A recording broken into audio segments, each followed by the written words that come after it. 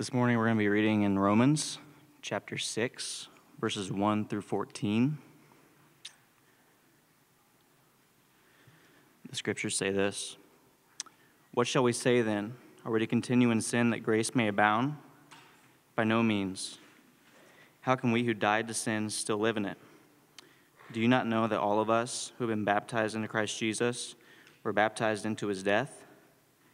We were buried therefore with him by baptism into death, in order that just as Christ was raised from the dead by the glory of the Father, we too might walk in newness of life. For if we've been united with him in a death like this, we shall certainly be united with him in a resurrection like this. We know that our old self was crucified with him in order that the body of sin might be brought to nothing, so that we would no longer be enslaved to sin. For one who has died has been set free from sin. Now if we have died with Christ, we believe that we will also live with him. We know that Christ, being raised from the dead, will never die again. Death no longer has dominion over him. For the death he died to sin, once for all. But the life he lives to God. So you also must consider yourselves dead to sin, and alive to God in Christ Jesus. Let not sin reign, therefore, in your mortal body to make you obey its passions. Do not present your members to sin as instruments for unrighteousness, but present yourselves to God as those who have been brought from death to life, and your members to God as instruments for righteousness. For sin will have no dominion over you, since you're not under law, but under grace."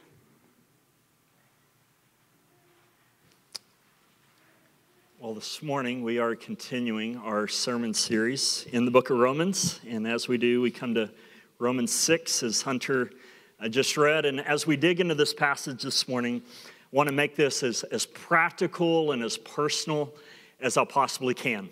And so here's what I want you to envision and think about as we begin our time together. I want you to think about just the biggest sin struggle, the biggest sin issue in your life right now. Particular sin issue that just seems to maybe even have a grip on you. One that you have tried to fight against, wage war against, battle against, but just seems to keep on creeping up and rearing its ugly head.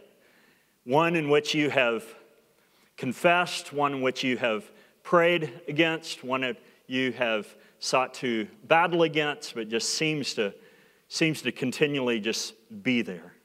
So I want you to think about I want you to maybe even write that down, but just in your mind, just think about what that particular sin struggle, sin issue in your life might be. Now I want you to envision this or imagine this. I want you to imagine texting Paul, like the Apostle Paul, I know he didn't text, okay, but the one who wrote Romans, and asking him if you two could meet up sometime so that you could share with him just kind of your sin struggle that you're walking through, and get his advice, get his counsel, get his help in regards to helping you to fight against and overcome and have victory in this area of your life.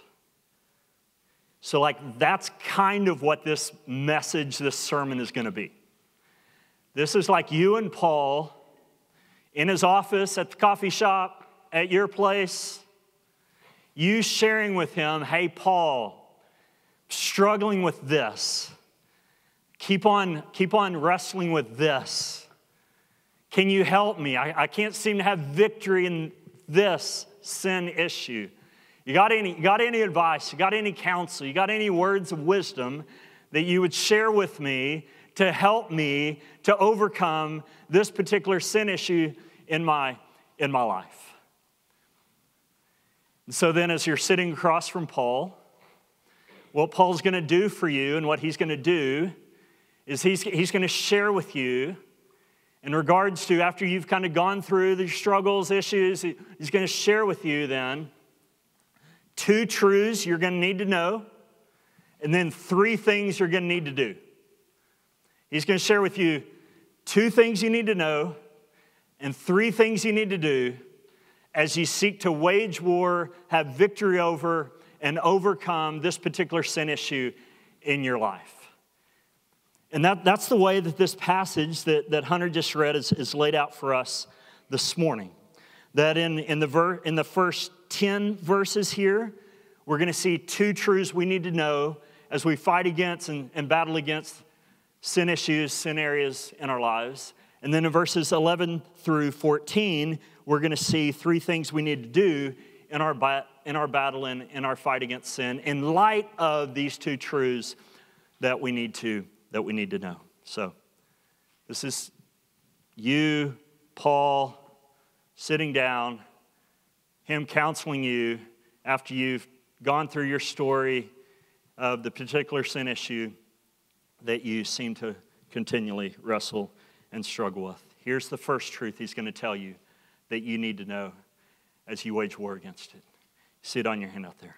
It's that you've died to sin. I put this corporately for us as Christians within this church body, that we've died to sin. So then before we jump into verse 1 here, it's important we remember, obviously, the context of this passage and what led up to this passage to begin with. And in order to do that, we need to remember where we left off last week at the very end of chapter 5. And so if you remember, at the very end of chapter 5, specifically there in verse 20, Paul makes this comment. He says that where sin increases, grace abounds all the more. And what he means by that is that we can't out-sin the grace of God. We can't out-sin the grace of God. In other words, for those of us who've been justified, for those of us who've been declared righteous by God because of Jesus' righteousness that has been credited to us and counted to us and imputed to us as being ours, there's nothing that we can do to unjustify ourselves. There's nothing that we can do to reverse God's declaration of righteousness by which he declared us to be. And the reason for that is because God's declaration of righteousness on us, as we talked about last week, isn't dependent upon us and our righteousness. It's dependent upon Jesus and his righteousness, and we're united to him. And so therefore, since he's righteous, God declares us to be righteous. So then follow this logic and train of thought. If all of that is true, which I think we believe it is, but if all of that is true, then the follow-up question would be this. Look at verse 1 of chapter 6. What shall we say then? If all of that is true, that just describe. Are we to continue in sin that grace may abound? In other words, do you see the question there? If I'm counted righteous, if I'm justified and declared to be righteous by God because of what Jesus has done, and there's nothing that can undo that, if it's dependent upon his righteousness and not mine, then does that mean I can live however I want? Like, does that give me a free license to sin? Like, if God's going to forgive me and show me grace no matter what I do, even if sin increases, then does that mean I can just increase in my sin and continue to live in my sin? Does that give me a free pass then to just live and do and act however I want to? Well, look at the answer that Paul gives to that question there in verse 2. He says this, by no means. In other words, this is really emphatic in the original language, but he's saying absolutely not. Like that's crazy. No. Like, no, we're not supposed to continue in sin because grace will abound. We're not going to continue in sin because we know we'll be forgiven. We're not supposed to continue in sin because we know that, it doesn't matter. God's going to show us grace. Like Paul's saying, that's great. By no means, no. That's not how we're to live. That's not how we're to respond. No. But here's why.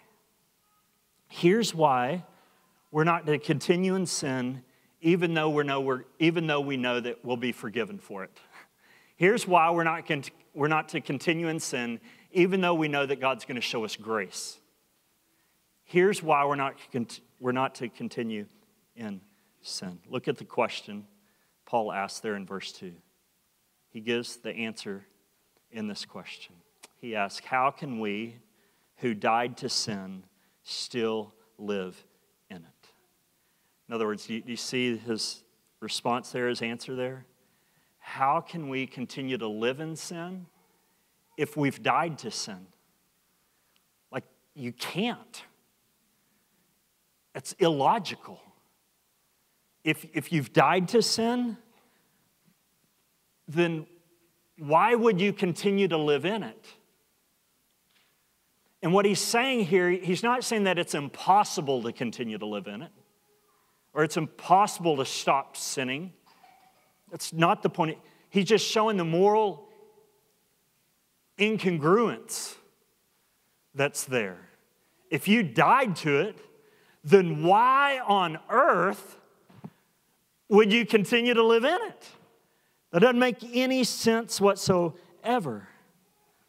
And so then what Paul's going to do in the rest of this passage then is he's going to unpack and begin to explain what he means when he says that we've died to sin. In other words, he's going to explain how we died to sin, when we died to sin, and what it means when he says that we've died to sin. And so then we see this starting in verse 3. He's going to begin by explaining how and when we died to sin. And so then look at verse 3 with me. Paul says this. He says, "Do you not know that all of us who have been baptized into Christ Jesus were baptized into his death?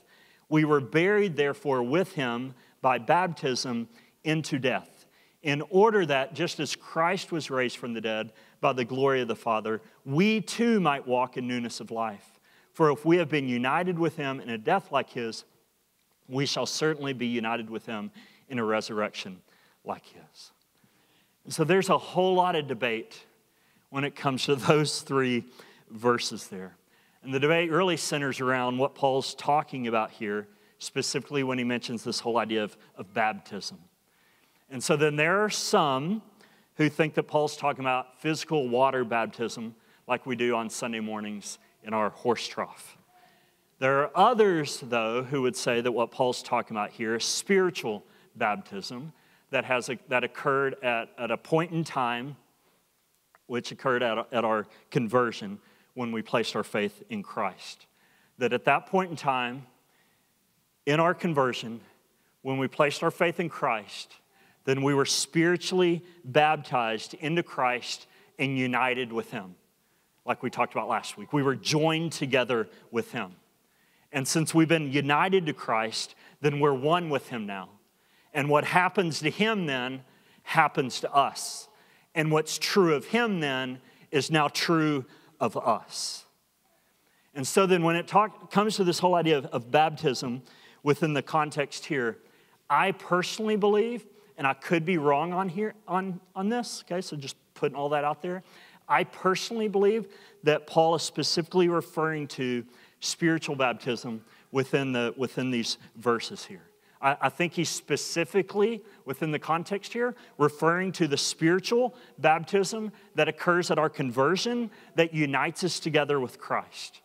At the same time, though, that's what water baptism symbolizes. That's what water baptism is a picture of. That water baptism is an outward sign, it's a symbol, it's a picture of this spiritual baptism, this union that Paul is referring to here. That when we plunge the person who's being baptized into the water, that's a picture of their union with Christ in his death. That's a picture of them being baptized into and united to and joined together with Christ in his death. And then when we raise them up out of the water, it's a picture of, it's a symbol of, that represents their being united with, spiritually baptized with, and united with, and joined together with Christ in his resurrection. And so then water baptism then is a visible picture, visible sign of the spiritual baptism that Paul is talking about here in verses 3 through 5. But I would say my understanding is that those verses are specifically a reference to spiritual baptism. But here's the point here. He's explaining how we as Christians here have died to sin. And you can see this on your handout there, that we died to sin when we were baptized into and united with Jesus' death. In other words, if we've been spiritually baptized, if we've been united together with Christ, then what that means is when Jesus died, this is like super important. When Jesus died, You died. Like, hear that. When Jesus died, if you've been baptized into, united together with Christ, then whatever is true about Jesus is true of you. Whatever happened to Jesus happened to you. And so then when Jesus died, that means you died. And that's a game changer. And this is the primary point that Paul is just hammering home all throughout the rest of this passage. It's that those who've been baptized into Christ, spiritually baptized into Christ, united with Christ, joined together with Christ, that when Jesus died, we died. So you might want to circle or underline every time that Paul mentions it within this passage here. So look at verse 4. He says again, we were buried, therefore, with Jesus by baptism into death. Verse 5, he says that we have been united with Jesus in a death like his. Verse 6, he says that our old self was crucified with Jesus. Verse 8, he says we've died with Christ, like over and over and over again. He's trying to make a point. He's hammering home the point that when we were spiritually baptized into Christ, at our conversion, we were united with Christ, and so when Jesus died, we died. So here's the obvious question. What on earth does that mean? What does it mean that we've died? Like, how did we die when Jesus died? Well, that's what Paul goes on to explain there in verse 6. Look there with me. He's going to explain what it means that we died when Jesus died. He says there in verse 6, he says, we know that our old self was crucified with him, talking about Jesus, with Jesus, in order that the body of sin might be brought to nothing, so that we would no longer be enslaved to sin. For one who has died has been set free from sin. So do you just follow Paul's logic, kind of the flow of thought here? Just follow his logic here, right? He first says that our old self was crucified with Jesus. That our old self was crucified with Jesus, which then begs the question, what in the world is the old self? What is the old self that Paul is referring to here? Well, he's specifically referring to who we were in Adam before our conversion. Who we were before we became a Christian. Or to use the language again, and I just mentioned this, that Paul uses in chapter 5, it's a reference to who we were in Adam when we were united with him, before we were united with Jesus. That we were spiritually dead, we were enslaved to sin, we were under the power and the dominion and reign of sin, under the curse of God, the judgment of God, the condemnation of God. Sin was our master, reigned over us, dominated our lives, controlled us, and ruled us, and we were under a sentence of death and judgment. That's the old self, who you were before your conversion, before you were baptized into Christ and united with Christ. That's why then later in verse 6, if you see there, Paul refers to our old self as what? As a body of sin. It's because our old self was a body of sin. We were a slave of sin. We're enslaved to sin and the power of sin and the reign of sin and the rule of sin in our lives.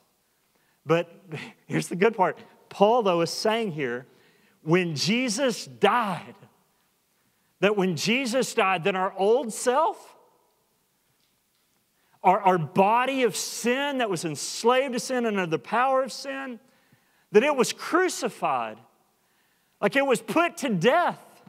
It was killed. It died with Jesus on the cross. And as a result, he says it was that body of sin, it was brought to nothing. Meaning it was rendered powerless. It was done away with. It ceased to exist. It no longer exists. But just continue to follow the logic here, right? The ultimate reason then, the ultimate purpose for why our old self, that body of sin, was crucified and brought to nothing, we see the reason for that at the very end of verse 6. Look there with me. He says our old self, and that body of sin, was crucified so that we would no longer be enslaved to sin. For one who has died has been set free from sin. Do you see what he's saying here? Do you see the significance of what he's saying here? He's saying, you see this on your hand out there, that since our old self, this body of sin, was crucified, then the result of that, so that you're no longer enslaved to sin. You're free from slavery to sin. You're free from the rule of sin, the reign of sin, the control, the dominion of sin in your life. Like sin's no longer your master. It no longer controls you. It no longer rules over you. It no longer drives your life. Instead, your old sin body, your old self, was placed on that cross, nailed to that cross, and it was slaughtered. It was killed, crucified, dead. It doesn't exist anymore. That's the point he's making here. Now, that doesn't mean, then, that you no longer sin.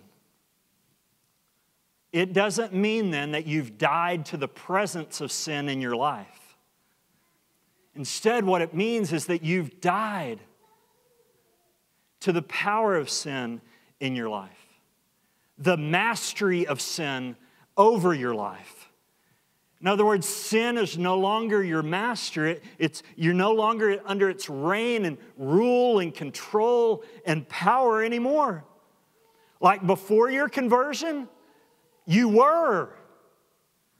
You were its slave. It was your master. It controlled you. It dominated you. It dictated and determined what came out of your lips, what came out of your eye. I guess what goes into your eyes. All those things. It dictated and determined all those things. You were completely shackled and under the control of your master, sin. But no more. Because now you have the ability, you've been freed from that, from the slavery and the bondage to sin, and now you have the ability to resist sin and rebel against sin. And you're no longer under the rule and the power and the dominion of sin in your life. Martin Lloyd-Jones, he was an old preacher back in the day from England, but he describes Romans 6 and what Paul's describing here in this way. He uses the analogy of two fields. Two fields. One field is owned by Satan, and it's everybody who works in that field is ruled by Satan, controlled by Satan, under the dominion and the power and the reign of Satan. Satan is the master of those who work and live in that field. The other field is God's. It's Jesus's. God is the master of that field. Those who work in that field are live in subordination to and under the reign and rule of God as their master. And so then at conversion, what happens then? Well, in between these two fields then is this giant wall that separates these two fields. And so then at conversion, what happens is that God comes in and he grabs those who are in Satan's field and under the reign and the mastery of Satan and under the power and the dominion of Satan, and he plucks them out of that field and he puts them into his field. And so then at that point in time then, they're no longer enslaved to and bondage to under the power of sin as their master, under the dominion and the power of sin as their master. They don't belong to sin anymore in that way. Instead, they've been freed from that, and they've been brought underneath the power and the reign and the rule of God now in their lives. At the same time, though, even though we're in God's field now and belong to him, we can still at times hear sin's voice over the top of that wall, calling out for us, seeking to entice us, reminding us of the pleasures that we once enjoyed as we lived under the reign and the rule and the mastery of sin. in that field. And because of that, it can cause us to begin to revert back to old habits and old behaviors and old pleasures, and cause us to be enticed to those sorts of temptations and sin in our lives. The difference, though, is that now, since we're in this field, we don't have to listen to the master in the other field, because we're no longer his slave. We no longer do his bidding. And so then, yes, we hear him. At times we're enticed by him, but we're not controlled by him and enslaved to him any longer. And what Paul's saying here is that if you were at a coffee shop or in his office and you were describing that sin that you're struggling with right now, the first truth that he would remind you of is that you've died to that sin. You're no longer under the power and the dominion and the authority of that sin. The second truth then that he would want to remind us of is this, and you see this on your out there, is that we've been raised to new life. We've been raised to new life. In other words, just put this together. We just haven't died to sin, and so like now our old self is dead, and that's it. Instead, we've been raised to new life. We've been given to new life. It's not just that our old self is dead, and that's it. We've been given a new life. And that's what Paul goes on to say there in verse 8. Look there with me. He says, now if we have died with Christ, we believe that we will also live with him. We know that Christ, being raised from the dead, will never die again. Death no longer has dominion over him. For the death he died to sin once for all, but the life he lives to God. So what Paul's doing here, he's making two important truths here when it comes to the effect that Jesus' resurrection has had on our lives as Christians. The effect that Jesus' resurrection has had on our lives as Christians. And first he says this. He says that since Jesus was raised to life, and so since we're united with him, we will be raised to life in the future.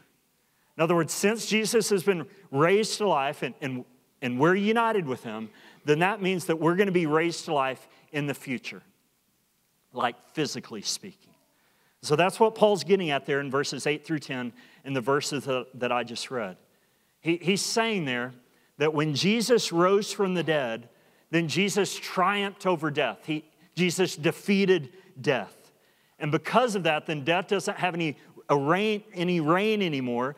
Death doesn't have dominion over Jesus anymore. And since that's true, what that means is that Jesus isn't ever going to die. But the point Paul's making is that that's true for everybody who's been united with Jesus. If Jesus has triumphed over death and therefore is never going to die again, then that's true of everybody who's been united with Jesus. Because whatever's happened to Jesus has happened to those who've been united with Jesus. And so what that means then is that because of Jesus' resurrection, one of the effects of Jesus' resurrection on those who've been united with him is that one day we will be raised physically in the future to defeat death once and for all, just like Jesus did, because we're united with him. But that's not the only effect. I would say that's not the major effect that Paul's trying to hone in on and highlight here. He's not only are we going to be raised to life in the future physically, but secondly, he wants us to see here that we've been raised to life right now in the present spiritually. And this is the main point that Paul wants to highlight when it comes to the effect of us being united with Christ. And this is what we see in verses 4 and then also in verse 5. Look there again with me in verses 4 and 5. Paul's writing here in verses 4 and 5 about what's happened since we've been baptized into Christ and united with Christ. We not only died with Christ, but in verses 4 and 5, he also wants to see that we've also been raised with Christ. Look at verse 4. He says, we were buried therefore with him by baptism into death, in order that just as Christ was raised from the dead by the glory of the Father, we too might walk in newness of life. For if we have been united with him in a death like his, we shall certainly be united with him in a resurrection like his. Just put all that together, right? United with Christ. Since Jesus died, we died. Our old self, our body of sin has been crucified. It no longer exists. But that's not all. Also, since we've been united with Christ, since Jesus rose back to life, guess what? You rose back to life as well. You just didn't, your old self wasn't just crucified. You were given a brand new life. You were raised to a new life. Not physically, but spiritually. I mean, our old self, it died and was brought to nothing. And He raised us to a new life. He gave us a new life. But this new life, just put all this together, it's not controlled by sin. It's not under the dominion and power and the authority of sin, the master of sin anymore. Instead, this new life is alive to God. It's under the power and the rule and the reign of God, so that we can love and serve and obey and worship and live in submission to God. Charles Spurgeon, he once gave a sermon. And in that sermon, he gives this story about St. Augustine. And if you know anything about Augustine, Augustine lived a really sexually promiscuous life before his conversion. And so then Spurgeon tells this story of how one day Augustine was walking down the street, and Augustine sees one of his former mistresses on the street. And this mistress recognizes Augustine and begins to call out to Augustine, "Augustine, Augustine." And when Augustine hears the voice of his former mistress, he just turns the other way and walks the other way and puts his head down. And so she runs after him and runs up to him and grabs him and says, "Augustine, Augustine, it is I." To which he replied, "Yes, but it is not I." In other words, the old Augustine that mistress knew, and that mistress had slept with, and that mistress had committed sin after sin after sin with, that old Augustine was dead. That old Augustine was crucified and died with Christ. And the new Augustine raised to life spiritually with Christ and has been given a new life. And that's the point. Like, that's the point. You sit across from Paul. You say, "Paul, guess what? I'm struggling. I'm struggling. I got sin issue of pride. I struggle with the sin of jealousy. Paul, I struggle with the sin of just a lack of self-control. I struggle with the sin of lust. Paul, I struggle with the sin of the approval of people and others. Paul, I struggle with the sin of just fill in the blank for you." Paul would look at you straight in the eyes if you're a follower of Christ and a Christian, and he would tell you, you've died to sin, and you've been raised to walk in a new life. Which then leads, those would be the true truths Paul would want you to know. Which then leads to these three things we need to do. So if that's true, if those are the truths we need to know, the realities we need to know, then what do we need to do? How do we need to respond? Well, that's what Paul begins to explain starting in verse 11 through verse 14. And the first thing he's going to tell us to do, in light of these two truths we know, first thing we need to do is this. See these on your handout. We need to consider these truths, right? The truths we just looked at, that we've died to sin, been made alive to God. We need to consider these truths to be true for you. That's what we need to do. First thing you need to do is to consider these truths to be true. To consider these truths we just looked at to be true. That's what Paul goes on to say in verse 11. Look there with me. He says, "For you also must consider yourselves dead to sin and alive to God in Christ Jesus." What's interesting here is that in verse 11, we have the first command, the first imperative in the entire book of Romans. Like, we gone 5.5 chapters with just a bunch of indicatives. No imperatives, no commands. Paul hadn't told us to do jack squat up to this point, right? Nothing.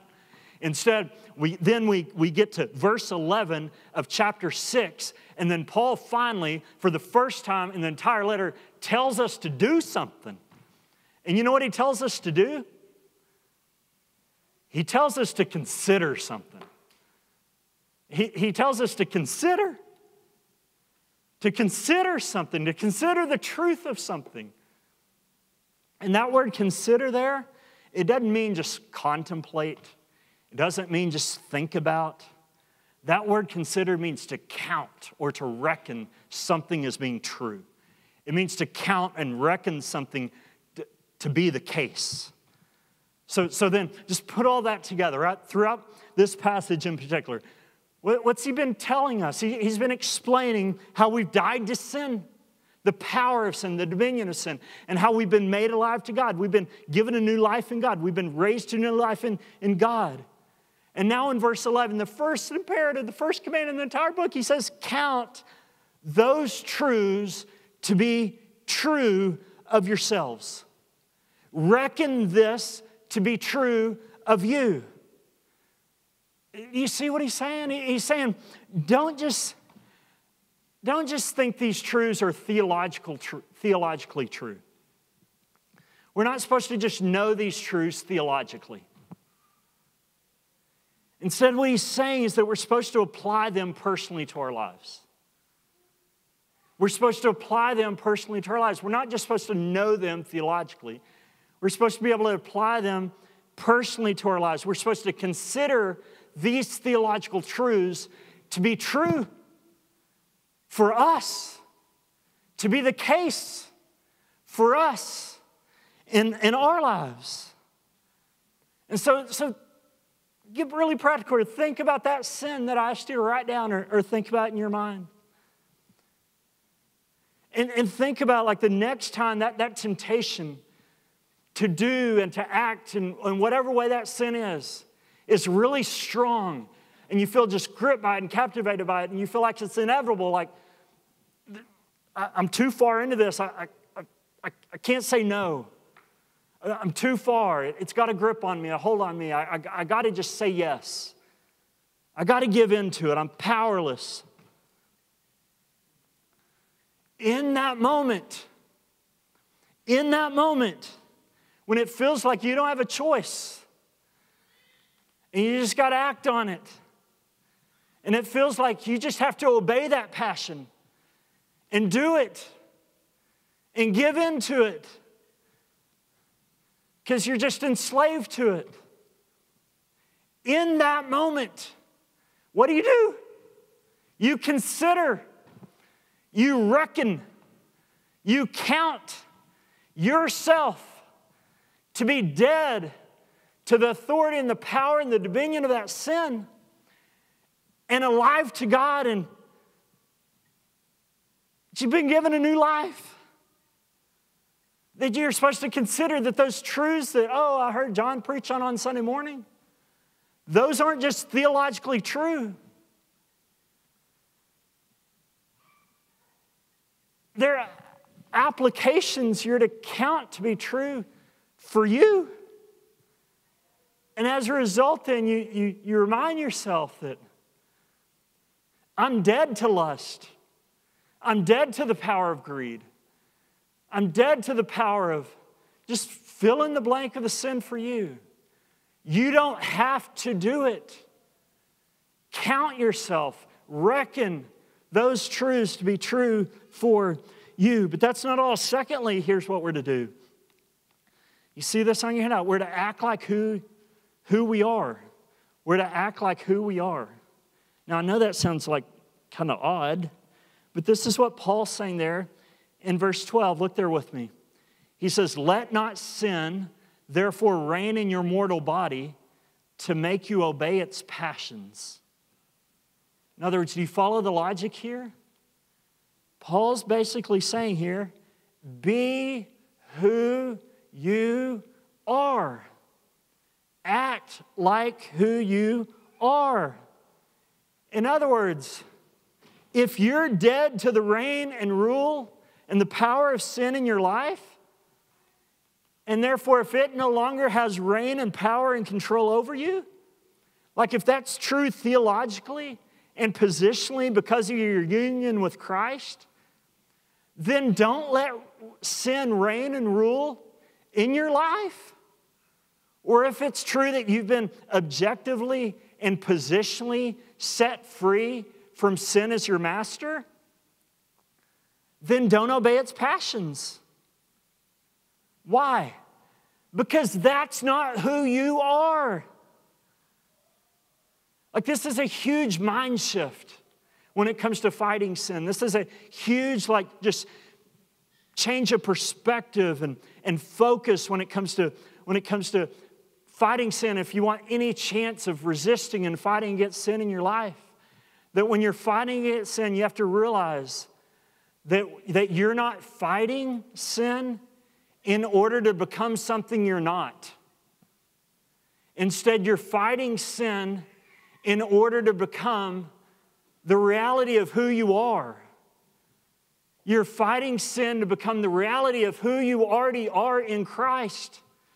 And so then the reason we aren't to let sin reign in our lives and the reason we're not to obey its passions is because that's not who you are anymore if you've been united with Christ.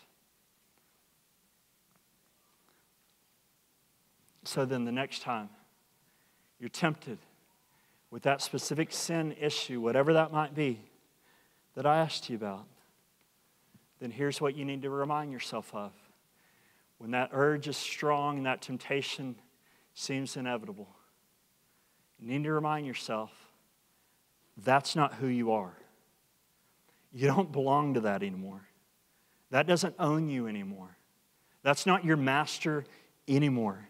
You're not enslaved to that anymore. You don't serve that. You don't obey that anymore. You have a new master, a new master that reigns and rules over you.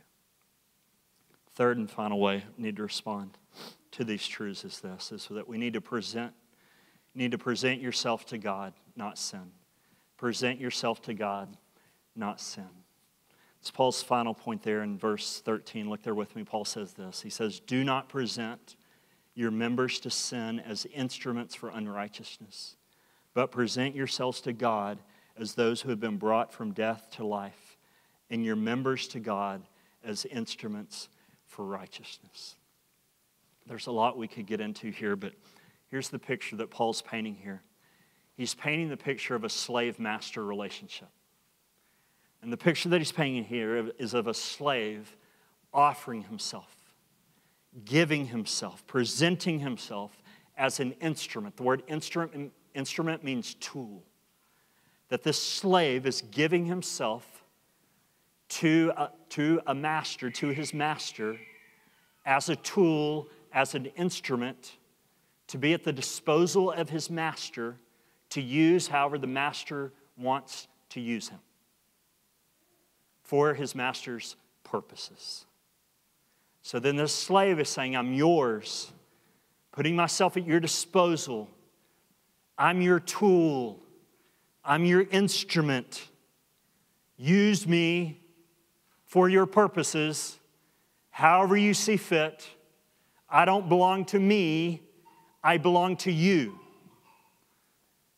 So with that picture in mind then, Paul then is urging us and urging the Roman Christians here, he's saying, don't present yourself and offer yourself as a slave to your master's sin.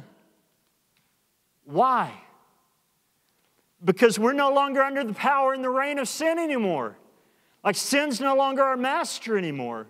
So why in the world would we offer ourselves as a slave instrument, as a slave tool to something or someone that's not our master? That's doesn't make sense. And that's the point. It doesn't make sense. Sin doesn't make sense. Instead, we're to offer ourselves as a tool or as an instrument to God. Why? Because He's our master now. He's the one who rules and reigns over us now. And because of that, then, let's get really practical, right? The next time that sin is just calling out and enticing you, and we need to remember Again, that's not your master. It doesn't rule over you. Lust doesn't rule over you. Greed doesn't rule over you. Pride doesn't rule over you. The approval of others doesn't rule over you and control you and have power over you. You're not enslaved to that anymore. You're a slave of God. You're a servant of God. He's the one who rules over you. He's the one that you belong to. And because of that, you present yourself, you offer yourself to Him. God, here are my eyes. God, here are my ears. God, here are my lips. God, here's my heart. God, here are my hands. God, here are my feet. Use them as an instrument for the sake of righteousness, as opposed to giving the parts of your body over to your old former sin master to use for his purposes of unrighteousness. In the midst of those temptations, you remind yourself of who your master is now and who you now belong to. Here's the main point. If you've slept through all that and are just now waking up, here's the main point. You're sitting with Paul at the coffee shop, in his office. You're talking through your sin issue. Here's the point. Here's the main point he wants to get across. I know I've been using words like fight and battle and waging war a lot to describe our struggle against sin. But here's the main point. If you were meeting with Paul, that Paul would want us to know when it comes to our struggle against sin. He would want us to know this. He would want us to know that because we're united to Christ, that it's good, it's right to use that language, fight against sin, battle against sin, wage war against sin. But Paul would want us to know that if we're united with Christ, that the victory has already been won. That the victory has already been won against sin. Because if you're united with Christ, then the reign of sin over your life, it's been toppled. Like it's been overthrown. It's been defeated. And it's in this way then, because of that then, and this is really important, because of that then, we don't fight sin in order to win. Instead, we fight sin because we've already won. Or another way to put it is this: we don't fight for victory. Instead, we fight from victory. We fight because that's not who we are. We fight because we have a new master. We fight because we have a new life. We fight because the old self is dead. We fight because the body of sin has been put to death. We fight because that's not who we are anymore. We don't live under the reign and the power of sin anymore. We've been set free from the reign and the power of sin. We're not enslaved to it anymore. And so because of that, at the very end of your meeting with Paul, what he would simply say to you is this: Christian, you're dead to the power and the control of sin in your life. You've been made alive to God and given a new life. So then now, all you're to do now is to go and live like all that's true. It's that simple. Let me pray for us. Lord, thank you for your word. And even in coming to a passage like this, I know that all sorts of different sins are represented in this room by everyone sitting in a chair this morning and by the one standing behind the pulpit this morning.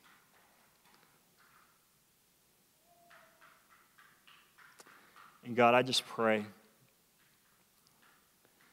that we would come to realize the significance of these truths that we've seen this morning, that we would see and recognize and count and consider and reckon these truths to be true for us as those who've been united with Christ. And I pray that the reality of who we are now in Christ would radically transform how we approach temptation, how we respond to sin, and how we respond particularly in those times when sin just seems and feels inevitable and too much, and like we have to do it. God, I pray that in those times that you would remind us of who we are in Christ and who we belong to now and of what's not true anymore. And that every lie that we begin to believe and every lie that we begin to buy into that tells us otherwise, that we would see it as a lie. And we would fight them with the truths that have been secured for us in Christ. And that we would live as free men in service to a new master with a new life. And we pray all this in Jesus' name.